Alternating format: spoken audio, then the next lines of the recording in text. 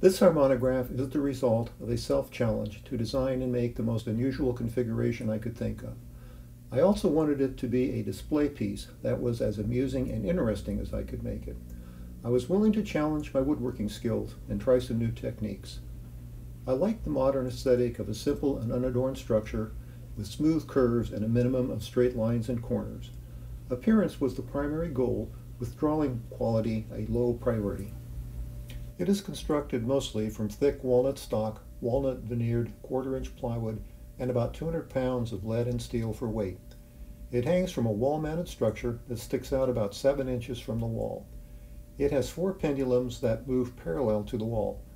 2 pendulums move vertically, up and down like a seesaw. The 2 other pendulums move horizontally, left and right like a swing.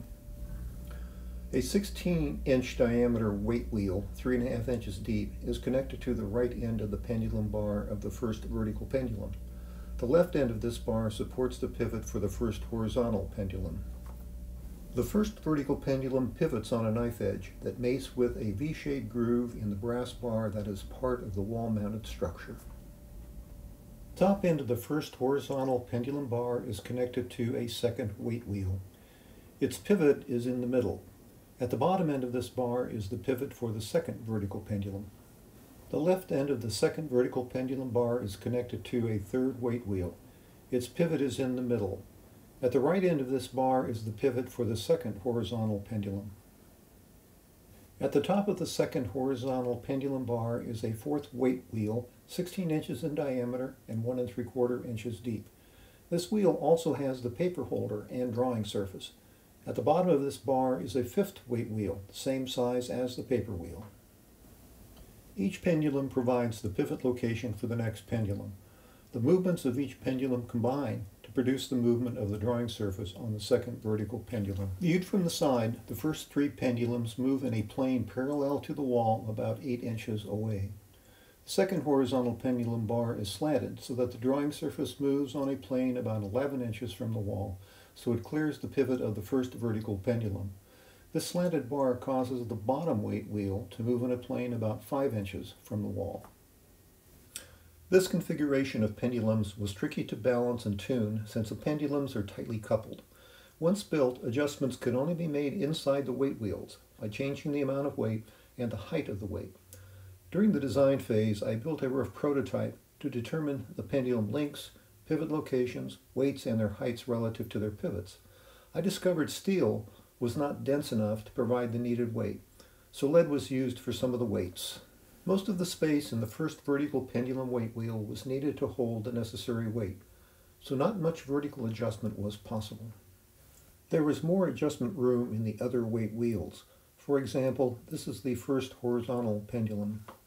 Based on my previous experiences, I wanted the periods of the first 2 pendulums to be twice as long as the periods of the last 2 pendulums. I also wanted the pendulums to swing slower than might be expected, considering the relatively short lengths of the pendulum bars. The design targets were a 5-second period for the first 2 pendulums and a 2.5-second period for the last 2 pendulums.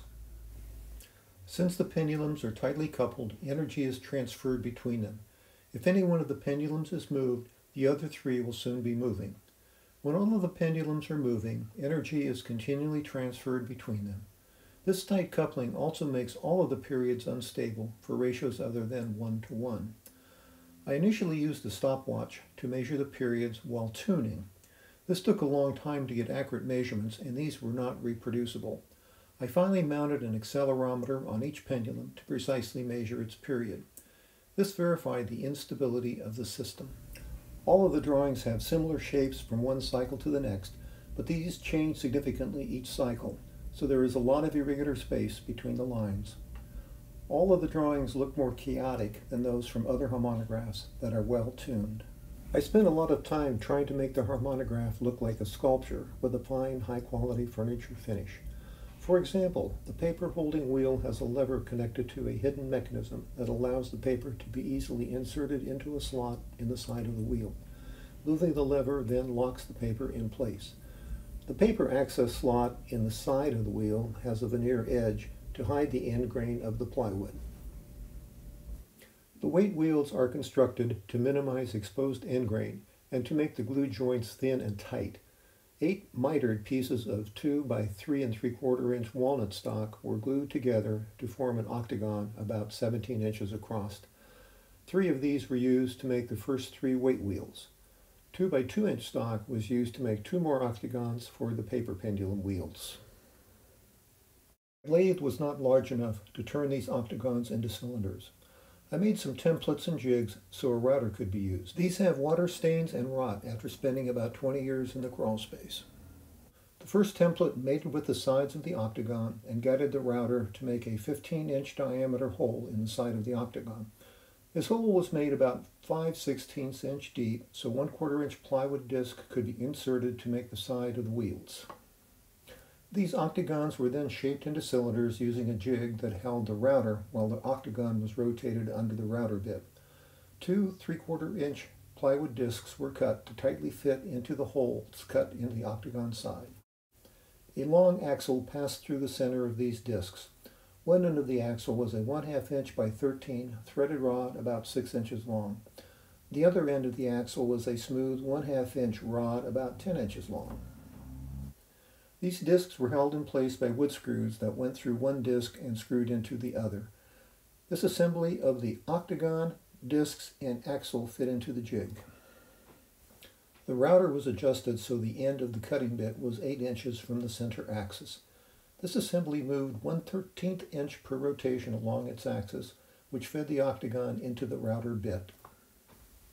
The joint between the weight wheel and the expanded end of a pendulum bar needed to be tight for both strength and appearance. I made a 16-inch drum sander for my multifunction shop tool to quickly make this joint. I used the wheel jig to make the drum so it exactly matched the weight wheels. The pen holder was the most complex and difficult to make. I wanted it to look like it was a single piece of bent wood, and steam bending is a way to achieve this. However, 1-inch walnut is difficult to bend to a radius of about 3 inches. The bending was even more difficult because there were 2 different convex bends. My research and experiments showed that the thickest board that could be bent to the desired shape was about 1/4 inch thick. The pen holder starting shape was made using 4 pieces of 1/4 inch walnut, 5 inches wide and 54 inches long. These pieces were cut from a single piece of 1/2 inch thick stock and kept in order so the end grain matched when reassembled. Each piece was bent separately using this custom jig. The piece of MDF is about the same size as the walnut pieces used. The jig constrains the length, so all bending is accomplished by compressing the wood fibers. Otherwise, the wood would tear and fray. After steaming for about 30 minutes, the board was placed in the bending jig and the constraining sheets adjusted so the end stops were tight against the board ends. Then the wood was bent by moving the straight end pieces around the curved forms and clamping the ends in place. Here the MDF was not steamed, so it broke when bent. The bent piece was left in the jig for about 24 hours to dry.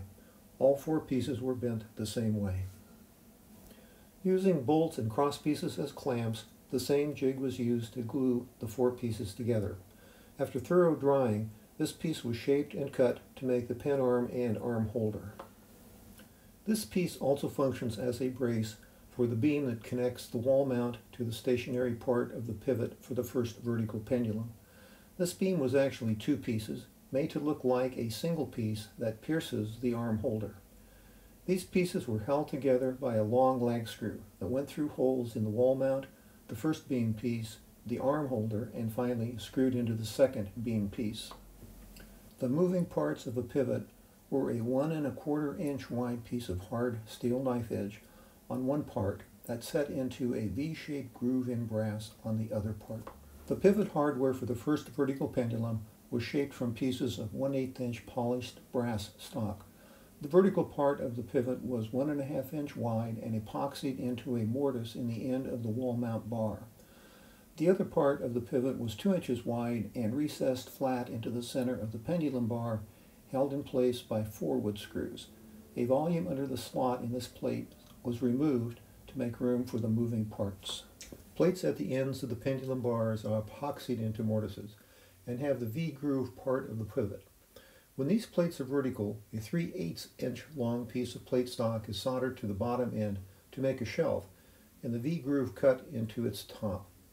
Recessed plates at the middle of the pendulum bars have steel knife edges attached with high-temperature solder. The plates are attached to the bars using 2 wood screws. During the 6 months after construction, 2 separate failures caused all of the pendulums to fall to the floor. First, the pivot in the middle of the first vertical pendulum pulled out of the mortise in the wall mount. Apparently, the epoxy did not set up properly because it was contaminated or too old. It was fairly easy to repair everything and reassemble the harmonograph. Then a few months later, the first vertical pendulum bar broke in half at the pivot. The wood failed because too much wood was removed, fitting the recessed plate and making room for the pivot parts. The bar was completely rebuilt using new wood. The recessed plate also was redesigned to strengthen the bar at this pivot.